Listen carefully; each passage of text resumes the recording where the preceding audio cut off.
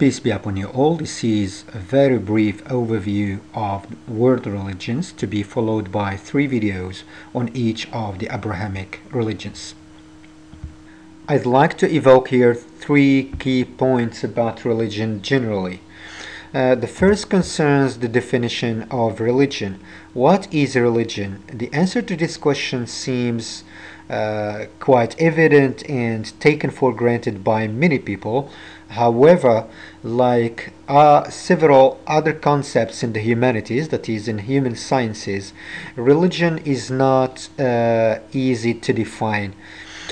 We all seem to know what religion is until the question, what is religion, is thrown into our face.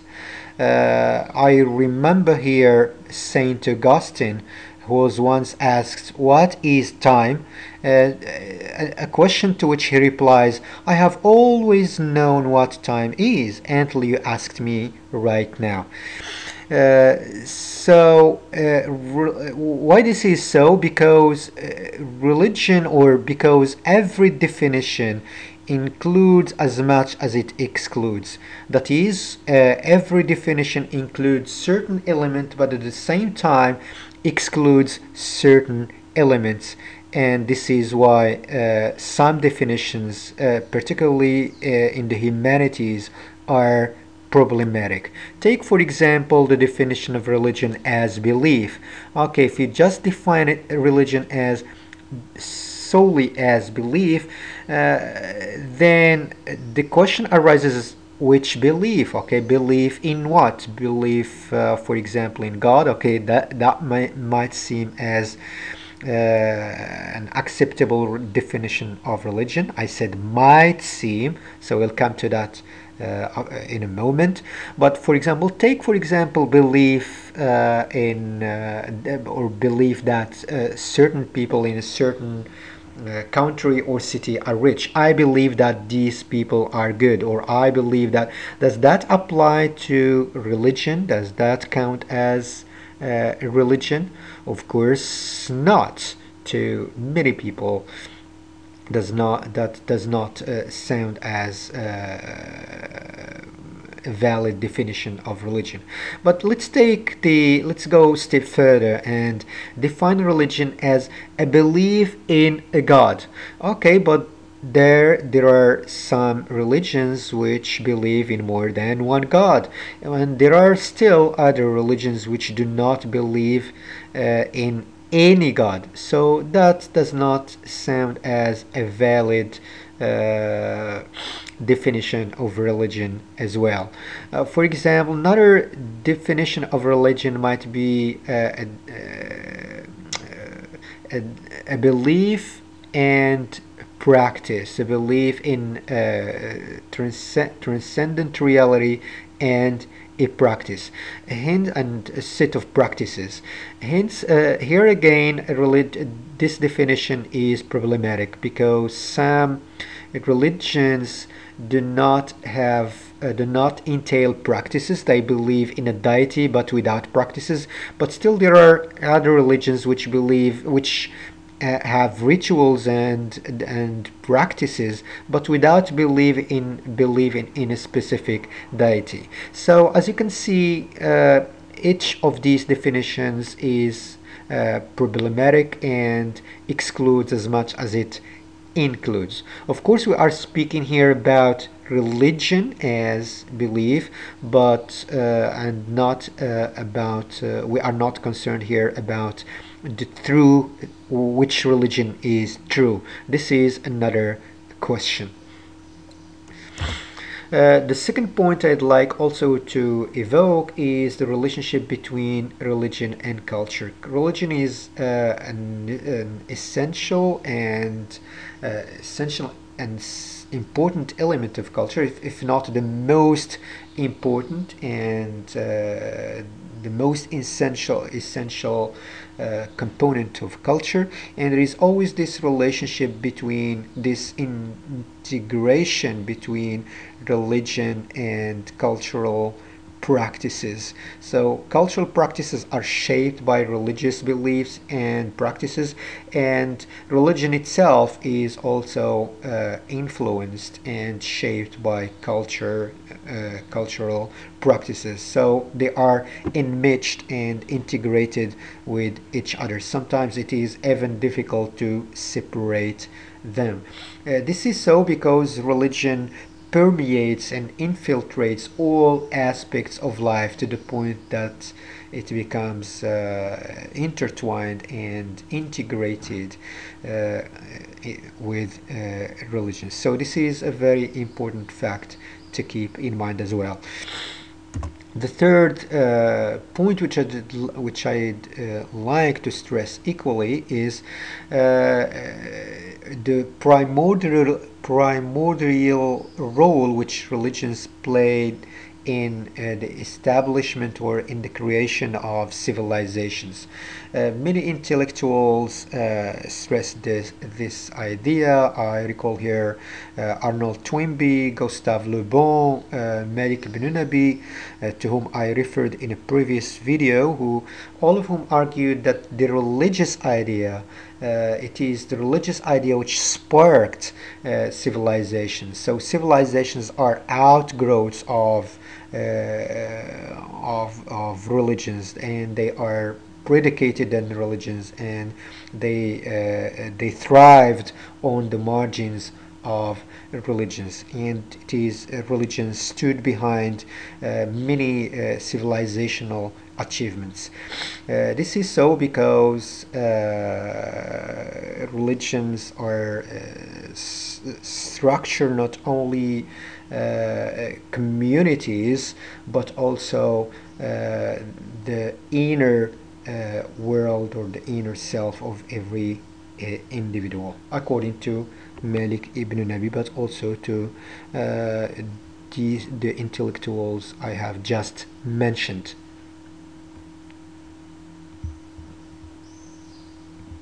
Recalling what we said earlier, there are several types of religions. Monotheistic religions, or religions which believe in one and only one and unique God.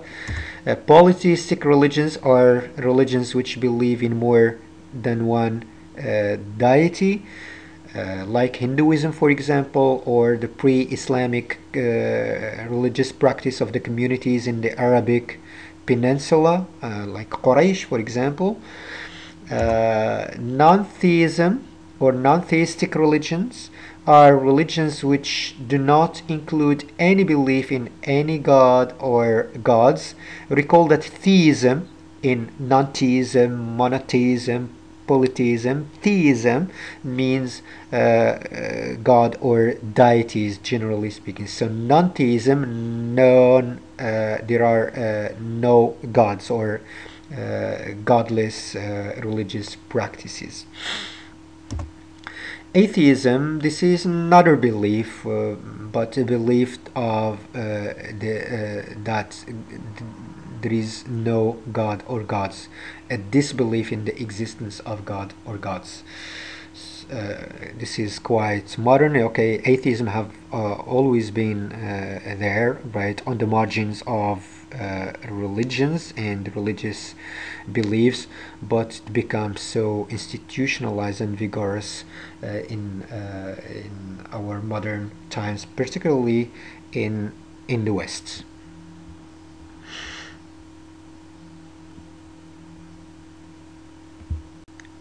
There are many religions in the world, but these are the 5 major world religions.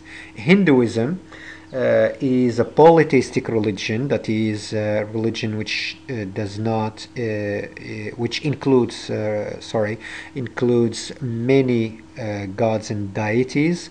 Brahma is the major deity in Hinduism, but Hindus believe in more than 3 million gods. So there are many gods in Hinduism.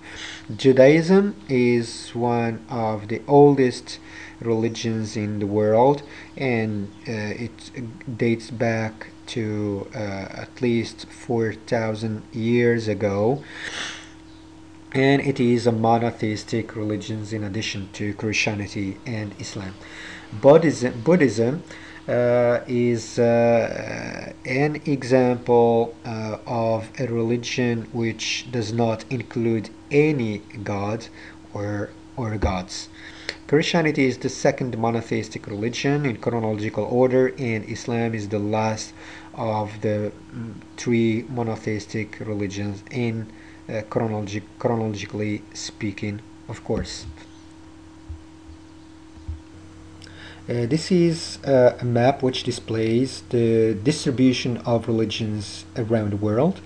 The share of the line, as you can see, goes for Christianity, followed by Islam, then by Buddhism, Hinduism, and other, while other religions are scattered or just occupy smaller spaces on the world map.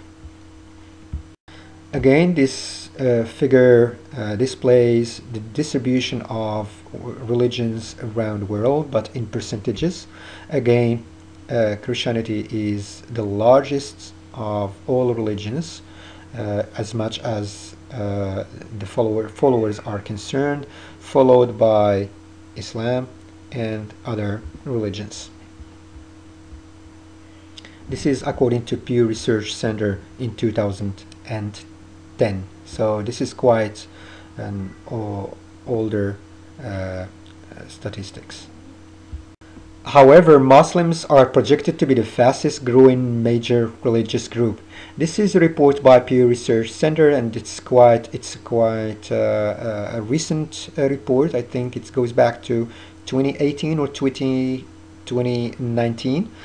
As you can see in the figure on the left, the number of Muslims is estimated to grow at a rate which is more than 70%. In the figure on the right, babies are or Muslim babies are begin to outnumber Christians' births, or just will begin to outnumber Christians' births, and by the next decade. So in the next three presentations, I focus on the three monotheistic religions, and I'll devote a video for each of these.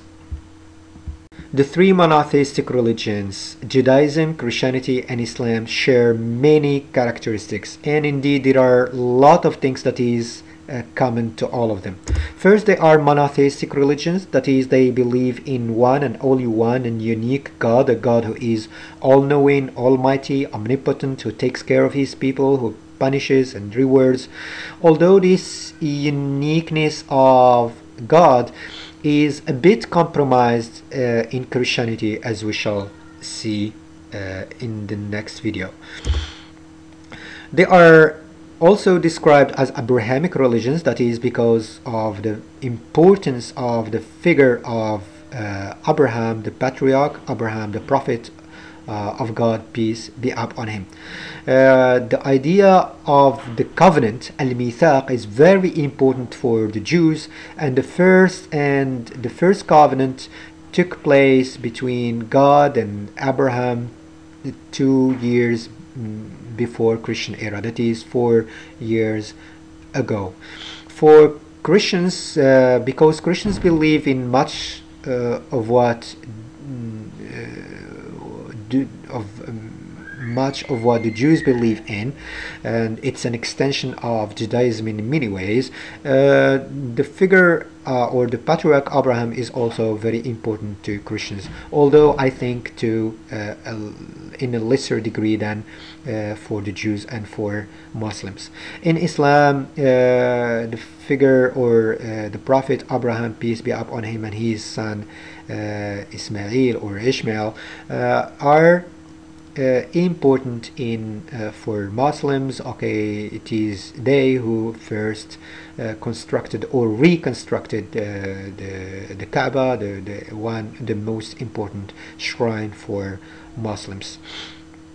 And the ritual of Eid al-Adha for Muslims, okay, goes back to the act of Abraham, and who obeyed the command of God to sacrifice his son Ismail or Ishmael.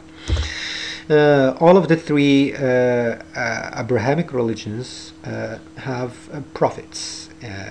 For the Jews, there are many prophets, the most important of whom are Abraham and Isaac, Jacob, and most importantly Moses.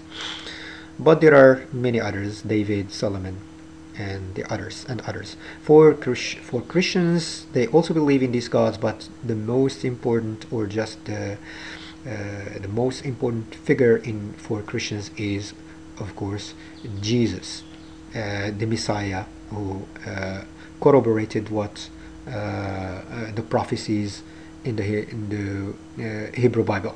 For Muslims, Muslims believe in all of the prophets, but believe that Muhammad, peace be upon him, is the seal and the last of the prophets.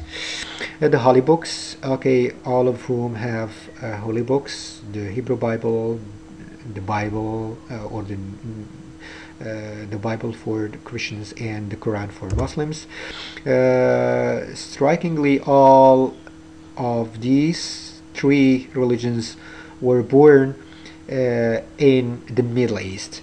The Judaism in Mesopotamia, modern day Iraq and its vicinity.